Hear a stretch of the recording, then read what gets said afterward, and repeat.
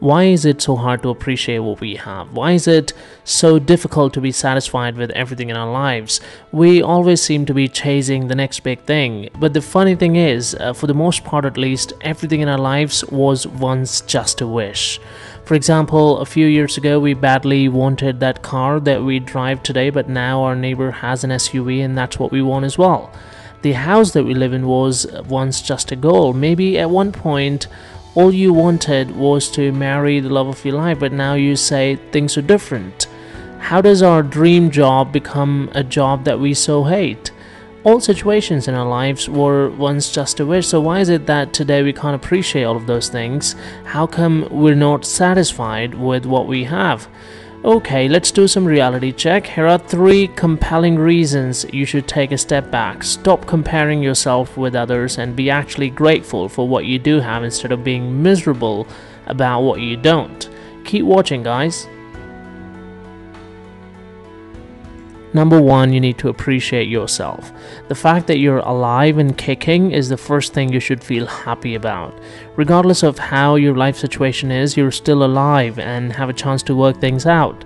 Did you know around 100,000 people die in their sleep every night and hundreds of thousands die in road accidents every day? Well, we sleep every night and travel almost every day, so what's the guarantee that we can't be one of those? And yet we wake up every day and get home safely. Isn't that something to be thankful for?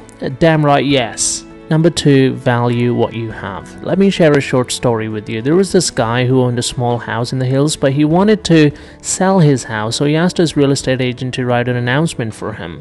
The ad said, a beautiful property where birds sing at dawn in extensive woodland with a view of sparkling waters of a large stream. The house is bathed in the light of the sun the whole day with plenty of shade in the evening to enjoy sleep and wake up fresh. When the owner read the ad, he immediately called his agent and said, I've changed my mind. I realized upon reading about the house that this treasure has always been mine. Sometimes we underestimate the good things we have and choose to chase after false treasures instead. Just look around and appreciate what you do have, and your home, your loved ones, your friends that you can count on, all the knowledge that you've gained, and your good health. Number 3, understand the difference between wants and needs. More you want, more your wants will become. It's a process. Sure, I'd like another promotion. An increment would also be nice. I've always thought it'd be cool to have a portable audio player and so on. And to your surprise, the day I get those things, I'll immediately raise the bar. Now let's take a look at your needs. Be honest, it's not much, is it? Shelter, food, water, clothing, work, reliable transportation and communication, and a few simple furnishings could complete the list. Most everything else is actually extra convenience and luxury. I'm not saying that you have to live like a monk, but do understand the difference between wants and needs. Your needs will always remain the same, whilst your wants will keep on increasing. And when you acknowledge this truth, it'll help you break the mindset of always wanting more. Remember, whatever our life is today, it could always be worse. Let's be thankful it's not.